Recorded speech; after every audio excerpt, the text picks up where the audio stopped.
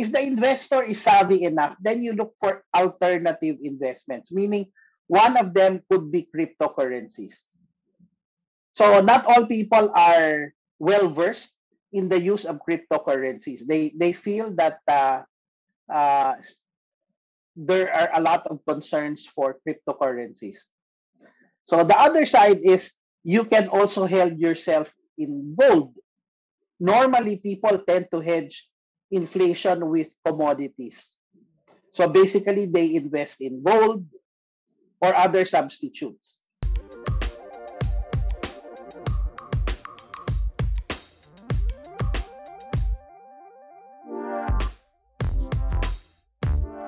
Okay, hi everyone. We have Jonas Ravelas from BDO, one of your favorites, back in the show to talk about what's going on in the economy and the markets right now. So, Jonas, how are you? I'm good. Good afternoon. I'm so excited no kasi the last time we talked, I think it was the end of 2020 or the start of 2021, and there were a lot of things that happened already in between that. Somehow, some were a bit positive, some were a bit negative, but it's nice to know what your insights are right now as we end the year as well. So let's start this off. What's happening in the global economy? What's your thoughts on this? And massive printing. Inflation is high in the US. Gas prices are higher. Well, it's nice to really talk about the global markets ahead. No? Basically, I guess what we're seeing is more of a risk on. Again, a rising tide lifts all boats. Now that the US eventually has passed their close to 2 trillion fiscal stimulus, no? Which is already underway. So this has eventually created a massive reversal of activity. No? So their unemployment rate from 6.1 is now at 4.8%. An unemployment rate of 5% means they're at full employment already. So that's actually a good sign. One of the things that they would be looking at right now is what's next for the US Fed. No? Despite, as you said, no, the rising inflation, the key idea really is to look at the point where we're now seeing will the economy be able to bring all of these concerns and still keep the economy moving higher. So recently, the Fed statements have already highlighted that they're going to see around mid-November or mid-December to be able to start the taper, meaning they will slowly take out the excess money that they've used to prop up the economy. So that is the beginning of the potential rise in rates, which could come as early as the fourth quarter of 2022, and probably the latest would be early 2023. So the market is already looking at 3 hikes. But the markets, the financial markets, particularly the US equities, have ignored inflation, and eventually they've also ignored the risk of rising prices. I guess they're looking at the normalization as the US economy has fully reopened amid the vaccinations. No? So this has eventually lifted most of the markets, which is good for the rest of sentiment. The other side is you have the rising global commodity prices. So what are these global commodity prices? Why are they rising? One is there's demand. The demand eventually is driven by winter is coming. They feel that it could be a colder winter. So if it is a colder winter, then the prices of natural gas eventually went up. So chances are they're trying to look at another alternative instead of natural gas. That's why crude oil eventually is now trading above $80. So from a technical perspective, oil in general, whether you're talking about our Dubai crude or West Texas crude, the challenge of breaking above the $80 points to $100 per barrel. So that's inflationary, right?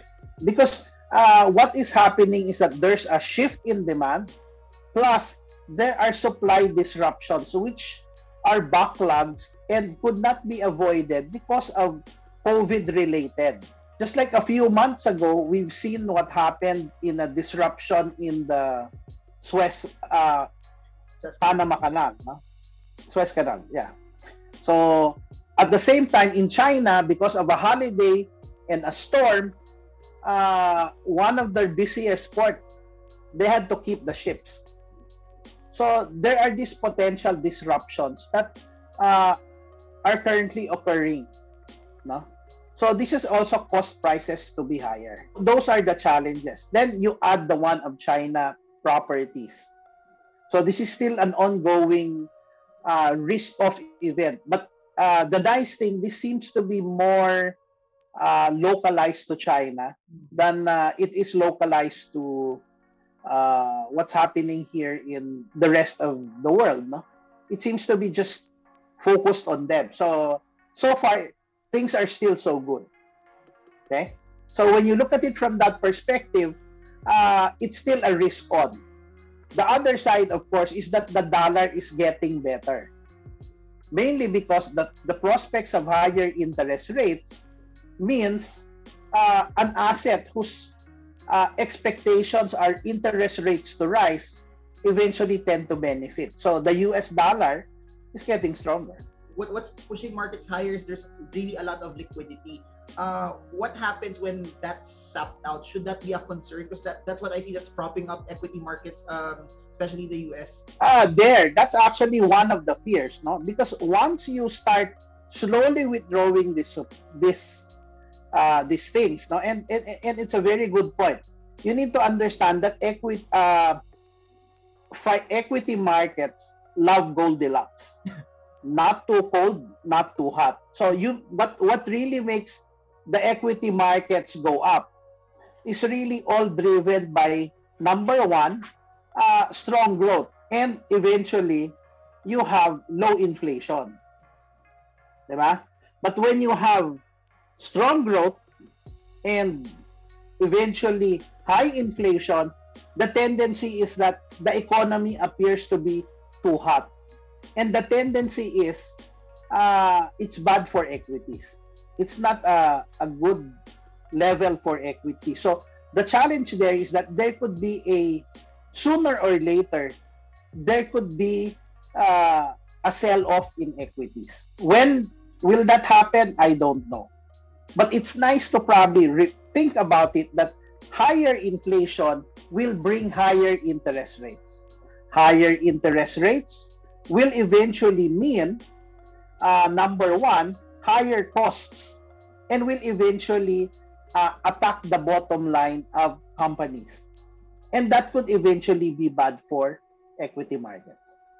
In line with that also, I wanna get your thoughts on this, that since there's printing and then there's a risk that could possibly happen also, what would you consider as a hedge for it? A lot of people, especially the more traditional ones, are into gold still. Then you have another set of people that are pushing it should be Bitcoin because of the limited printing that's happening in the US. Where do you stand in this as somehow a good store of value while all of this is going on as well? I think at this point in time, it will actually depend on the investor.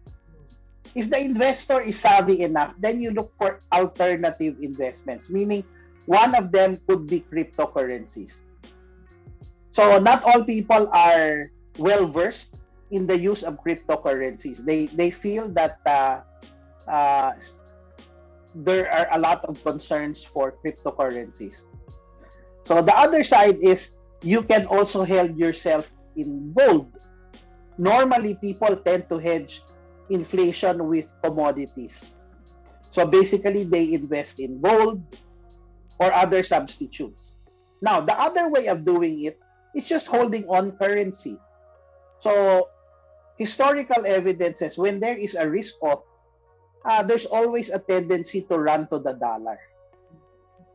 So most of the time, people will eventually hold on to the US dollar. And over the last few months, this is what we saw. When there is a risk of, people run to the dollar. And that is also creating sideways to down movements for gold.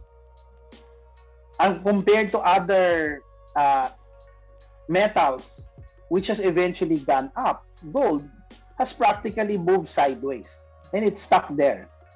I guess you're really seeing the difference between the dollar and eventually you get to see the gold. No? So they're really on a hand-to-hand combat, which is going to highlight uh, who is the stronger trend. Is it going to be the dollar or is it the rising commodities? So that's something to think about. Given everything that we talked about, no, inflation, printing, and then economic activity in the US, more people having jobs right now also. From a global perspective, when do you think everything will normalize back, no? That we go back to the path that we were prior to this pandemic as well? Well, I guess from a global perspective, developed economies will most likely recover faster. So most likely give them maybe 6 to 12 months. We'll probably see them close to pre-pandemic levels. And this is what we eventually are seeing in the US economic numbers. As I said, March levels of 6.1 unemployment, they're now at 4.8. So at this point in time, they can really raise interest rates.